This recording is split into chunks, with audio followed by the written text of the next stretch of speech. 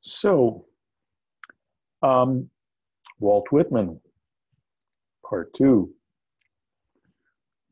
Last time we started talking about Song of Myself, this remarkable thing, this remarkable flow, inspired flow of words that seem to have arisen from this spiritual awakening that was experienced by this second-rate journalist named Walter Whitman, who invented a character named Walt Whitman, who in the famous frontispiece, the famous picture in the front, had graduated from being kind of a would-be dandy to a rough working man, all-American, with sexy bedroom eyes, standing in a Mick Jagger stance. And this flow of poetry, the Song of Myself, the celebrating the capital S self, and all its attributes, all its manifestations in the lowercase world, because Walt sees that it's all good. So let's go back to where we left off, and I think I mentioned at the end last time. We're not going to be able to go through the whole 52 sections of it line by line, but we want to unpack some of the highlights, and I hope you'll continue on your own reading the whole thing, because man, there's just so much good there. And I will unmute you, or I'll give you permission to unmute yourselves for just any time you want to jump in. Feel free to unmute yourselves at that time, and we'll do that. So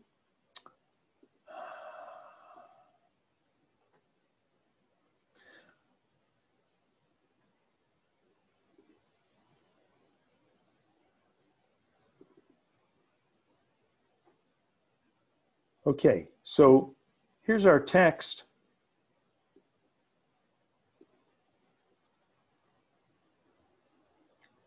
We left off somewhere around here in the middle of section 3. By the way, these sections, the 52 sections, the division into 52 sections, did not exist in Whitman's first edition of the thing. I mentioned he kept revising and expanding the book for the rest of his life. And there are literary critics and scholars who feel the first edition is really the one to read. You know, the whole thing was one flow, but anyway, here we are. Talking about himself. Sure as the most certain sure, plumb in the uprights, well entreated, braced in the beams, stout as a horse, right? He's describing his physical beingness now. We've already seen the self, which is, you know, every atom belonging to me as well belongs to you. But it does not exclude the physical self. And this is huge. This is the big step beyond the transcendentalists such as Emerson and Thoreau, who were so interested in the capital S self, so interested in the self which is pure, boundless beingness, as people who get onto the spiritual path tend to be, that sometimes they kind of leave behind the physical part.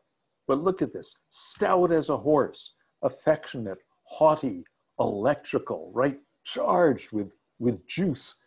I and this mystery, here we stand. Isn't that interesting? I and this mystery. What is I? Well, maybe I here means the conventional small s self, the self that has a name, Walt or Dean, and then here's the mystery, boundlessness. Or maybe I is the boundlessness, and then, you know, some of you may have experienced this after enough months and years of meditation and more feeling like you're the boundlessness. And then you look in the mirror and you go, what is that thing? Is that hunk of flesh still hanging around here? That's the mystery. So that's also possible. But in any case, the next line, clear and sweet is my soul, and clear and sweet is all that is not my soul. Boy, that would make a good tattoo, wouldn't it? Right?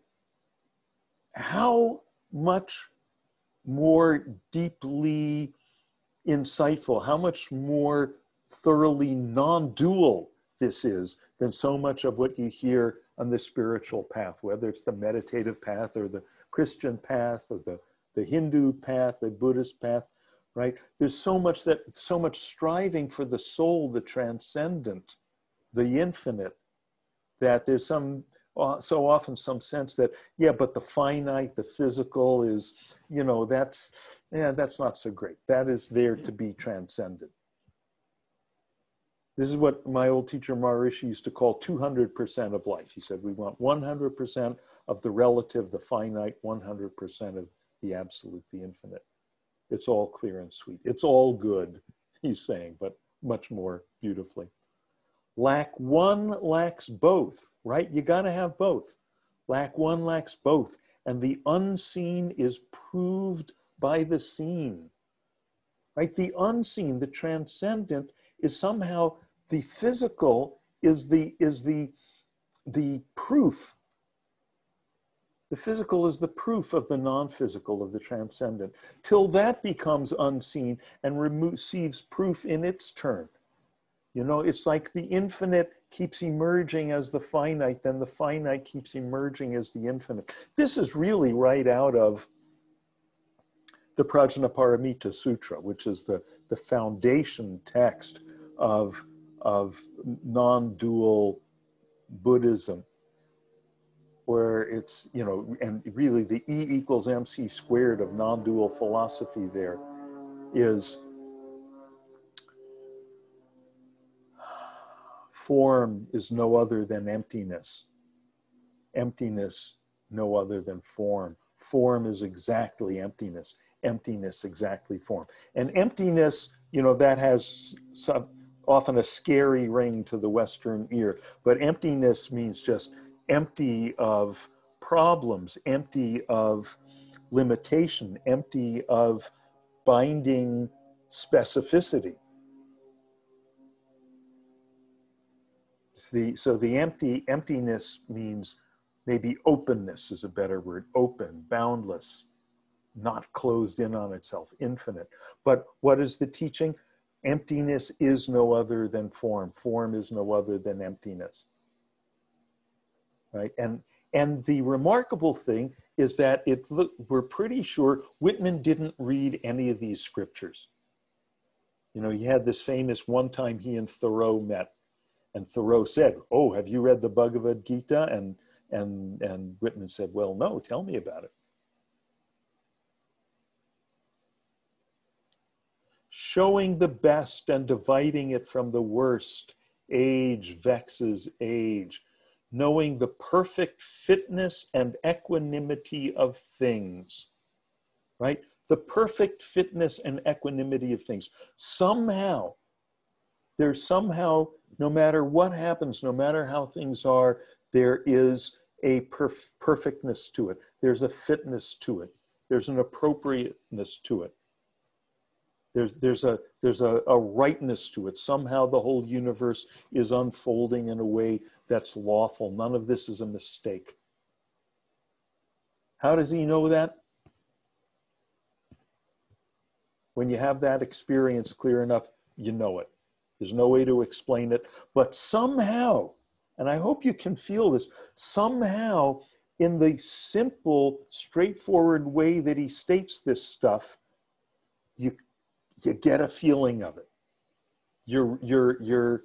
I mean, is it just me, or you're ready to believe it? There's something so persuasive. Not that he's persuading us with logic, but there's some thing about the energy of the statement. It's so clearly he's, you know, coming from the mountaintop with the tablets in his hand that you're kind of ready to go, yeah, the perfect fitness and equanimity of all things. While they discuss, I am silent, right? Who is they discussing? Well, remember from last week, this section 3 started, I've heard what the talkers were talking, the talk of the beginning and the end, blah, blah, blah, all the philosophy, all the theology, all the cosmology, blah, blah, blah. I don't talk at the beginning or the end. So he's picking up on that again, right? While they discussed, I am silent. Reminds me of a famous line from the Tao Te Ching. Those who speak do not know, those who know do not speak. Right? Those who speak do not know, those who know do not speak. Thank you. So, while they discuss, I am silent, and go bathe and admire myself. Right? I'm not going to talk about philosophy. I'm going to go bathe and admire my beautiful body. Right? And you admire yourself bathing, you're not admiring your soul or just your soul. And that becomes very clear in the next bit. Welcome is every organ and attribute of me, and of any man hearty and clean. Not an inch nor a particle of an inch is vile, and none shall be less familiar than the rest. Not an inch nor a particle of an inch of the body, of the organs, is vile. Is that a usual idea in 1855? Is it a usual idea now? I saw a cartoon in a magazine once. It showed Adam and Eve in the Garden of Eden, and you see the finger of God pointing down at them, and the voice of God is saying, remember, you're made in my image, and parts of you are dirty. Okay, that joke. It's so absurd. You know, if we really believe we're made in God's image, if we really believe everything is the manifestation of the divine, right? Then how can it be that any part of us, including our organs of sexuality and our organs of elimination, all that, how can any of it be bad, be vile, be dirty, be not sacred? And of course, Whitman says it much more compactly and eloquently than I do. And you hear that and you say, right, yes, of course.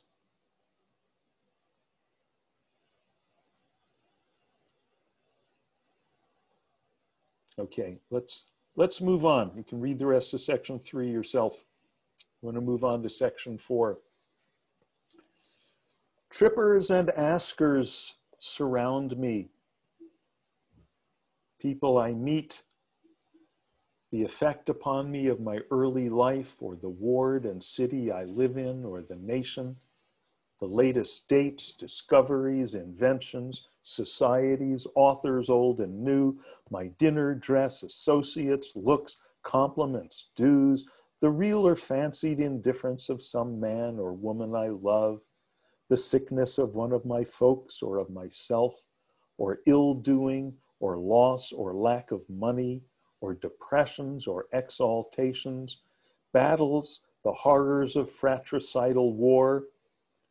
Of course, this was written during the buildup to the Civil War. The fever of doubtful news, the fitful events, right? In other words, the news. Here's Walt Whitman with the news. All the stuff, the news, everything from, the gossip page and the political page and the latest, what's going on in bloody Kansas and all of that. Right? But what does that start with? Trippers and askers surround me, right? People ask me, well, what's your opinion, Walt? What do you think about this? And of course, this is so relevant to us now especially at a time and especially in a year when the news is so crazy and distressing. And what does he say about all that? These come to me days and nights and go from me again. Right? These come to me days and nights and go from me again. It reminds me of the description of the way, this is from one of the ancient Hindu texts, the difference between how the non-enlightened person experiences things and how the enlightened person does. That for the unenlightened, they say the impressions come, it's like they're carved in the rock. From the enlightened person, the stuff is carved, but it's like it's carved in the water, right? These come to me days and nights and go from me again, but they are not the me, myself. And notice me, capital M, me, right? The infinite me. That stuff's all the finite. It's okay. It has its importance, but now we're going to talk about the capital M, me, the big self. And this very famous passage, apart from the pulling and hauling stands what I am. And this section will sound familiar to some of you. A lot of people have read this and go, oh, I'm not the only one. Yeah, this is what's been happening to me. Apart from the pulling and hauling stands what I am. It's sometimes what's described as the witness, realizing that you're not the doer of the action, you're not in the action, you're the witness of the action. That the thing we call Dean or Kathy or Louisa or Walt, is a character in the movie, but it's not you. You're a spectator. You're watching the movie. Apart from the pulling and hauling stands what I am. Stands amused, complacent, compassionating. That's a beautiful word, isn't it? This may be the first time that the noun compassion was turned into a verb, compassionating, right? You're watching the movie, you could say, oh, well, if you're watching the movie, you're detached. But when you're watching the movie from the place of being infinite awareness, that's also the infinite capacity for compassion. We watch a good movie, we feel for the characters. We're not cold to them. Compassionating, idle, right? I mean, we could talk for 10 minutes about any one of these words. Idle, this state of discovering you're the witness to activity is, it's the lazy person's paradise. You literally never do anything. Your body does a bunch of stuff. Your voice says a bunch of words. Your mind thinks a bunch of thoughts. To other people, it looks like you're doing a bunch of stuff, but none of that is the me, myself. The me, myself, which you realize is what you are, never does anything. It's idle. Unitary, it's just one. Looks down, is erect, or bends an arm on an impalpable, certain rest. I love that image, it's just always leaning on this invisible support. Looking with side curved head, curious what will come next. Both in and out of the game, right? So we're out of the movie, but we're also in the movie. There's the infinite I and the finite expression of the I called Dean. And they're both valid, they're both important, they're both to be loved, both in and out of the game and watching and wondering at it. Backward, I see in my own days where I sweated through fog with linguists and contenders. I have no mockings or arguments. I witness and wait. Right? Backward, I see in my own days where I sweated through fog with linguists and contenders. In other words, this is again the talkers talking. Yeah, I used to be one of them. I used to listen, you know, like anyone with an alive mind. I was trying to figure out what's what. I was, okay, especially this was at a time when there were all these contending, you know, new spiritual movements. There was the Mormons and the Shakers and all these revival evangelical campaigns sweeping through the New England and New York State. And yeah, I used to be in there with the rest, trying to, stuck in the fog, right? Sweated through fog with linguists, right? A whole lot of what we argued about turns out was just words, the stuff we contended about. It's just words. It was just linguistic differences. You say potato, I say potato. You say tomato, I say tomato. You say God, I say Brahman or Tao. Just splitting a bunch of linguistic hairs, right? But now I'm done with that. That's when I look backward. I'm done with that. Now I know, I've seen, I've experienced.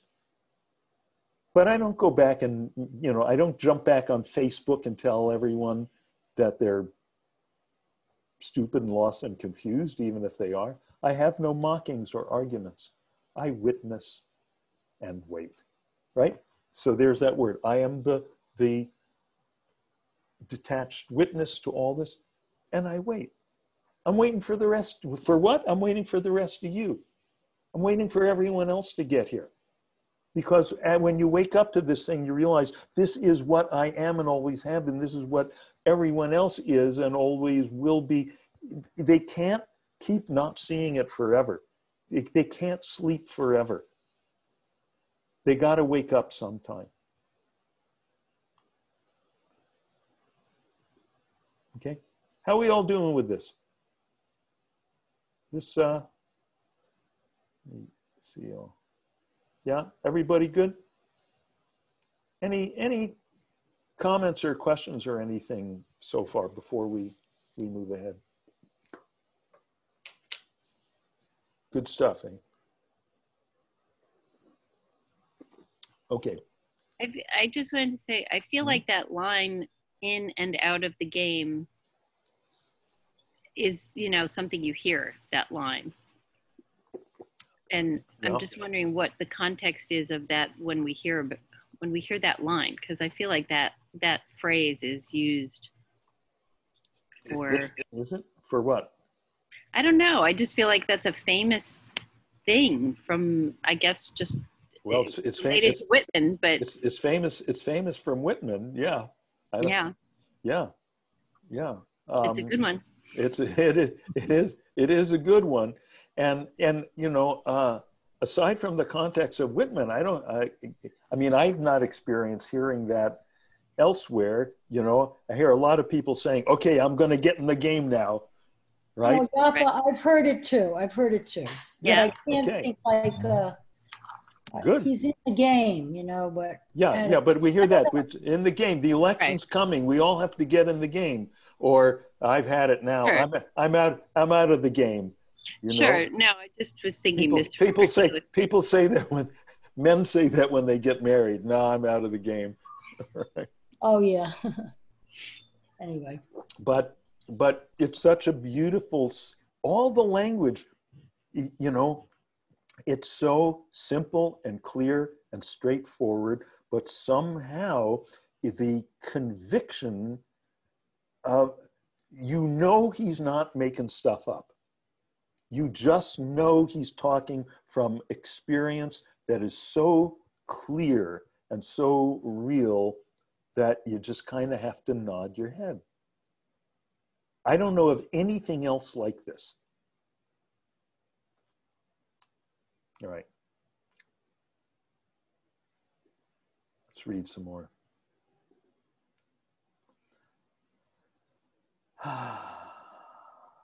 Section 5, I believe in you, my soul. The other I am must not abase itself to you. So again, it's the big self and the small, the big self, the soul, and the finite self, the other I am. The other I am must not abase itself to you, and you must not be abased to the other. In other words, neither should be thrown under the bus. Neither should be considered inferior. You have to have both. Loaf, by the way, notice his unique spelling of the word loaf. Loaf, I don't know if he didn't know how to spell loaf or he just liked it that way. Add a silent E there. Add some silence to our loafing. There you go. Loaf with me on the grass. Loose the stop from your throat. Not words, not music or rhyme I want, not custom or lecture, not even the best. Only the lull I like, the hum of your velvet voice. Right? I like what comes after the words. The hum. We do a lot of humming before we meditate, right? Right? The lull, right? The lull, the pause, the silence after the voice. And then we get a little vignette. And remember, I mentioned last week that when the first edition was published, Whitman very wisely sent a copy to Ralph Waldo Emerson, who was the foremost man of letters of the day, who sent back this congratulatory letter, which then Whitman used to publicize, saying, boy, this is the poetry we've all been waiting for. And then as Whitman continued to put out more editions and add and expand, he expanded the erotic content, and Emerson, starting to feel his, New England Puritan background, kind of backed away. He sort of later on withdrew his endorsement of Whitman, but was too late. So this is the kind of spicy thing that was too much for Emerson. I mind how once we lay such a transparent summer morning, how you settled your head athwart my hips. Okay, athwart means across. How you settled your head athwart my hips and gently turned over upon me. Whoa. And parted the shirt from my bosom bone and plunged your tongue to my bare stripped heart and reached till you felt my beard and reached till you held my feet. Right? So there's another character here. Now there's a second person, there's a you. Who is that you? The you is never defined. I guess it's us. I guess it's the reader. And, he starts at the beginning, very beginning, every atom belonging to me as well belongs to you. Okay, we're in this ultimate camaraderie of being the same molecules, being the same beingness. But now for him, the camaraderie is also physical. It's also erotic. It's also sexual. Nothing is to be left out. But just 4 lines of that, and whoop. That's enough of that. Enough of that for now. Swiftly arose and spread around me the peace and knowledge that pass all the argument of the earth. Okay, there it is. There's the testimony of what happened to Walter Whitman that gave rise to the Walt vision.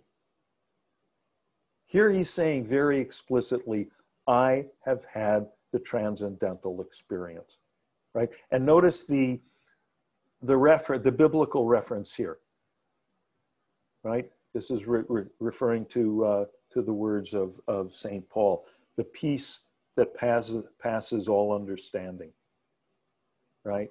The peace that passes, surpasses, transcends. Why are you at peace? Explain to me. What have you figured out that has brought you peace? Or what have you figured out that's brought you peace? Nothing. What has happened that has made you peaceful? Nothing. What has changed? Nothing. Well, explain to me why you are at peace. I can't. This peace passes all understanding. It swiftly arose and spread around me the peace and knowledge that pass all the argument of the earth. right? All the arguments, sweating with linguists, all the theories, all the theology. When you experience this peace, that's it. You never have to listen to all those words again. That's what all those people were struggling to say. And it just rose around and spread around me swiftly. And I know, notice, by the way, now the whole rest of this stanza, this paragraph, every line starts with the word and,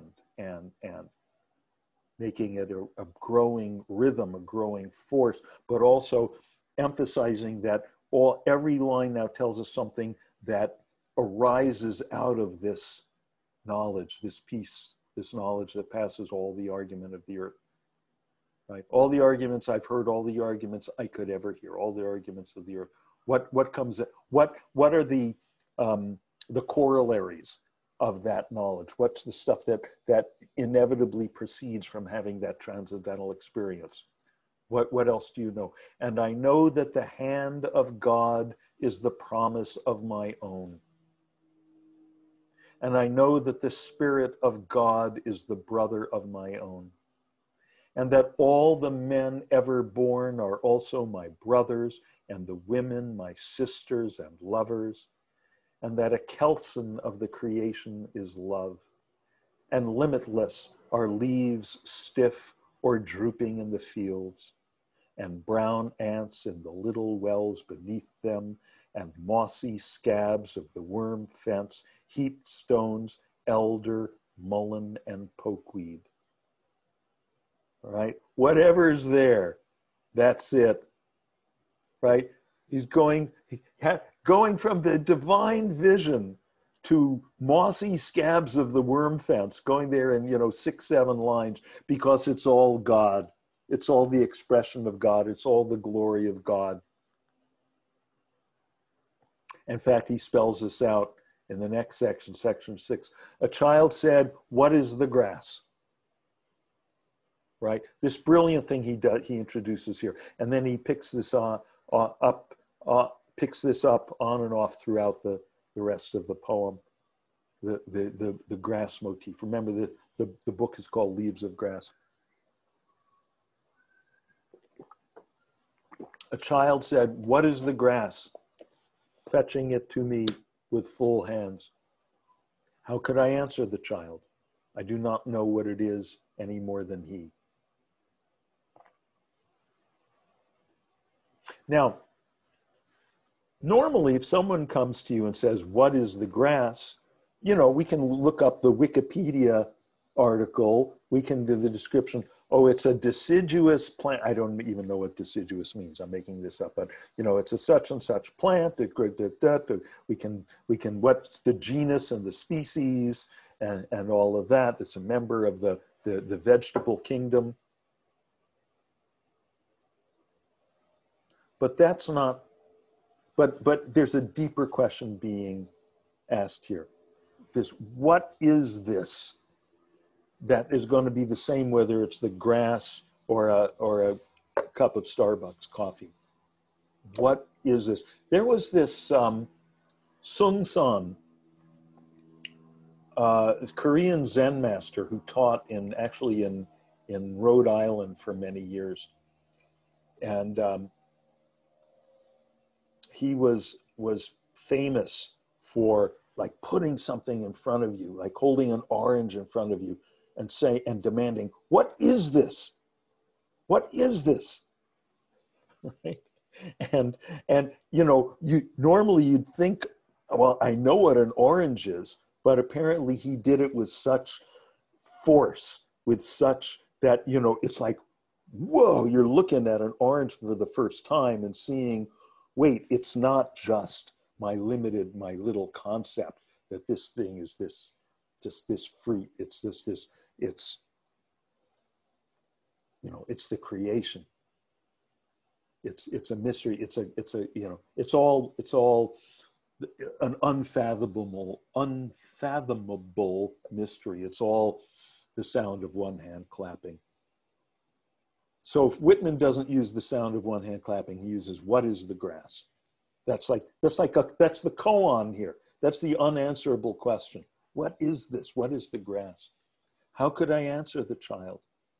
I do not know what it is any more than he, right? But now he's going to guess anyway. He's going to give us some possible answers. And of course, the implication is there could be an infinite number of answers, and they're all correct and they're all inadequate. I guess it must be the flag of my disposition, out of hopeful green stuff woven.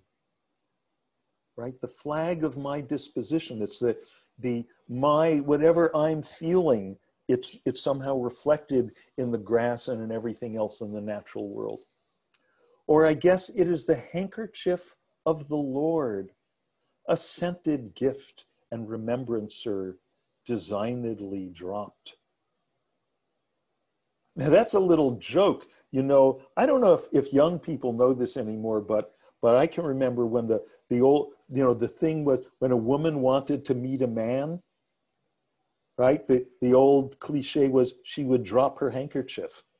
She would accidentally on purpose drop her handkerchief, and then that would give the man a pretext to go, oh, excuse me, miss, I believe you dropped this, and then they could strike up a conversation, start a romance, get married, live happily ever after, right?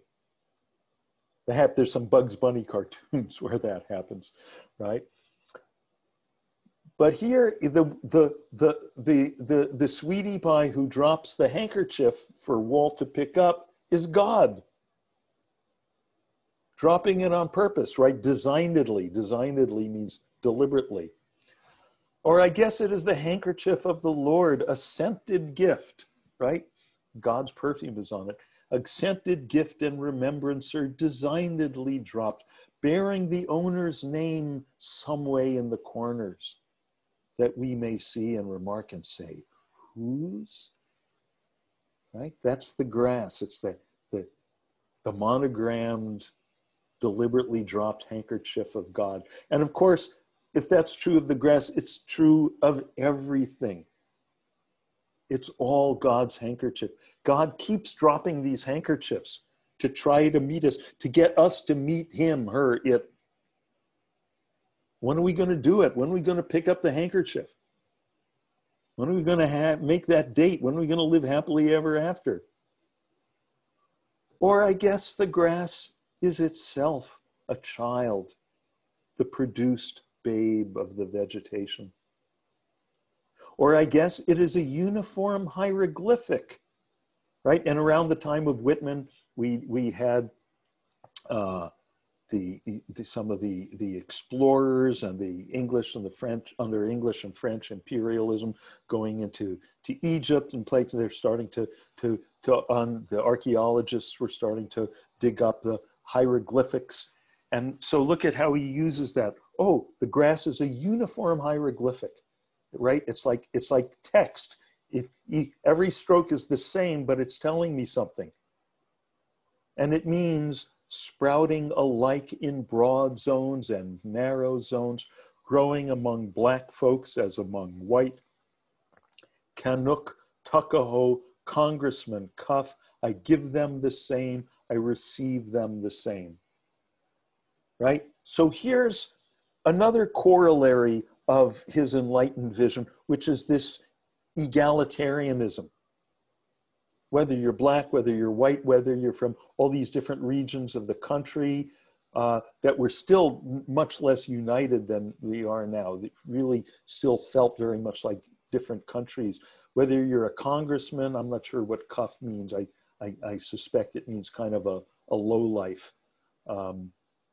I give them the same, I receive them the same. I'll have to look this up in my dictionary of slang and get back to you. And now it seems to me, right, the grass seems to me, the beautiful uncut hair of graves. Wow. Suddenly it becomes very solemn. The beautiful uncut hair of graves. A lot of dying going on in his time. A lot of people being cut down, you know, they had their pandemic. Their pandemic was consumption, tuberculosis. I've been doing some more research on Emily Dickinson. The year that Emily Dickinson was 14 years old, 4 of her close friends and relatives died. How traumatic is that? People had to deal with that. Find an answer. Tenderly will I use you, curling grass. It may be you transpire from the breasts of young men. It may be if I had known them, I would have loved them. It may be you are from old people or from offspring taken soon out of their mother's laps. And here you are the mother's laps. Ah, here's an interesting kind of, you know, what can you say to a person whose child has died, whose offspring is taken from their mother's laps? Now the grass, which is the signature of God and the glory of God, that's become the mother's laps. There's some sense of, you know, we said earlier, we saw him saying, you know, about somehow the rightness of everything. Yet tell that to a parent whose child has died. That's a little more challenging. Well, there he's, you know, in a very gentle, modest, tender way, he's sneaking up on that. Here you are, you, the grass, you are the mother's laps.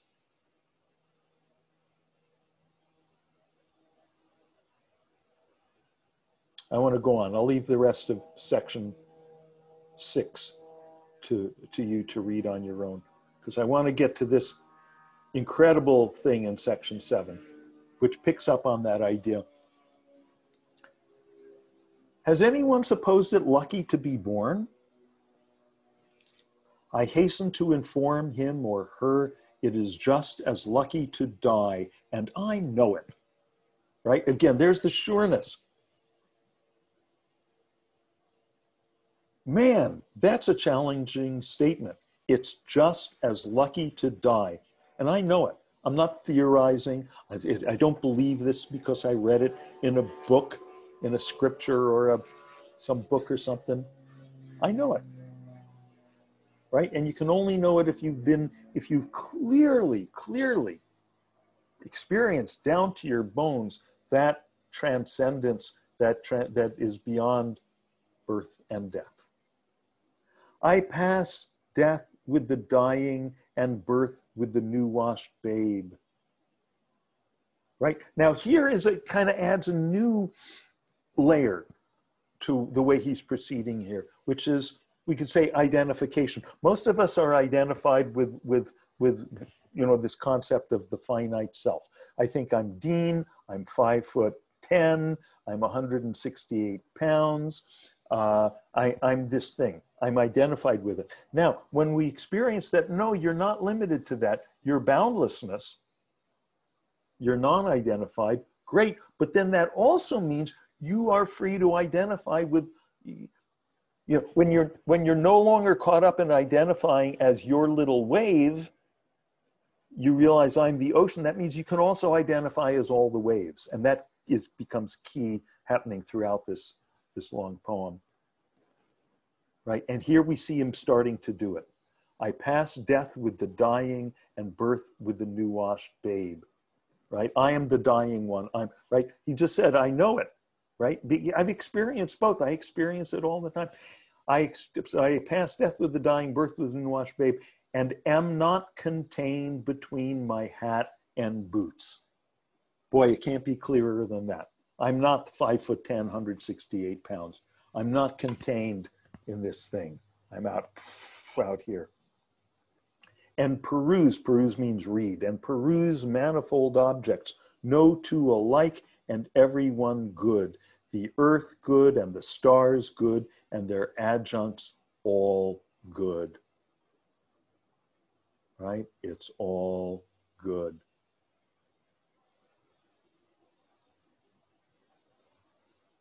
I am not an earth nor an adjunct of an earth. I am the mate and companion of people, all just as immortal and fathomless as myself. They do not know how immortal, but I know. Right? Very important. We have to you know, when you become, when you're granted the divine gift, you get to drink the divine intoxicating soma, the beverage of enlightenment, and realize, oh, I'm the infinite. It's very, very important to keep track of, and so is everyone else. Otherwise, then you're a fanatic. Then you become a cult leader or something. You know, if you have the impartial vision, rather the partial vision, and I think that that's happened in a lot of cases. You know, where someone gets some of this, you know, they get that experience of the boundlessness, but they bring their ego with them. They bring their, and it's like, oh, I'm boundless Dean, not I'm boundless beingness. I'm boundless Dean. See, I've done, this is the real sin of bringing the real confusion of bringing the limited identification with the small self into the bigness. So I'm God and you're not. But if you stick with me, I can connect you with the divine. That way lies disaster. So, but Whitman is too smart for that. They do not know how immortal, right? They're all just as immortal and fathomless as, right? Fathomless, there's no bottom to, infinitely deep. All just as immortal and fathomless as myself. They do not know how immortal, but I know. Every kind for itself and its own. For me, mine, male and female. Right? Kathy, you were asking last week about his sexuality, and you know, I was saying omnisexual. He wants to make love to the universe, and you know, if bisexual is just like, sure, that for him that goes with the territory. For me, mine, male and female. For me, those that have been boys and that love women. For me, the man that is proud and feels how it stings to be slighted. For me, the sweetheart and the old maid. For me, mothers and mothers of mothers. For me, lips that have smiled, eyes that have shed tears. For me, children and the begetters of children. Notice he does this a lot, where he'll start every line for a while with the same word, right? And this is, especially when you're writing free verse, when you don't have meter, in other words, you don't have a defined rhythm and you don't have rhyme to hold the thing together. How do you hold the thing together? How do you give it a feeling of unity? And one way to do it is through the repetition, through starting lines with the same first word. But you can't just do it artificially. It's got to be coming out of the vision, coming out of, okay, now we're getting swelling waves of this same thing. We're going to take a ride, you know, as in you know, the jazz musicians would say, we're going to take a ride on this theme for a while. Right? And then to all of those, he says,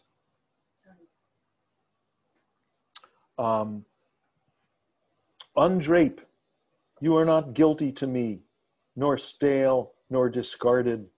I see through the broadcloth and gingham, whether or no, and am around, tenacious, acquisitive, tireless, and cannot be shaken away. Right? Undrape, right? Take off your clothes, strip, take it off. You are not guilty to me. There's nothing guilty about that. There's nothing unwholesome. As he said, not an inch nor a particle of an inch is vile. Right? I see through your clothes. I remember a friend of mine in the 60s, you know, when we wore buttons with slogans like, you know, make love, not war, and so forth, ban the bomb. And this one friend had a button that said, warning, I am naked under my clothes. Right? So, right, our nakedness, our bodiness, our physicality is, you can't hide it from Walt. He's like Superman. He's got the X-ray vision, and am around, tenacious, acquisitive, right? You can't get rid of me. You can't go, whoa, wait a minute, that big embrace of Walt's, that big vision, that's too much, I want to get away from it. No, you can't, because it's not because he's the, you know, it's like getting away from the universe. When he's identified with the universe, that's you can't get away from him. So once again, we're run out of time. So we all good? Okay. So let's, I'm thinking to do, okay, we do maybe one more Sunday on Whitman. There's so much good stuff here. And as I said, we won't get close to doing all the sections together. But, you know, maybe if you feel motivated, read ahead, read the thing on your own. And I gave you the link last time. And if there's particular sections you want to talk about, let me know. Drop me an email before next Sunday. We'll do one more Sunday on Whitman, then we'll move on to something else. Okay? Okay. Anything else? Yes. Any new business? No. Any old business? New business. Okay. Good. Okay. Thank you. See ya. Thank you. Thank you.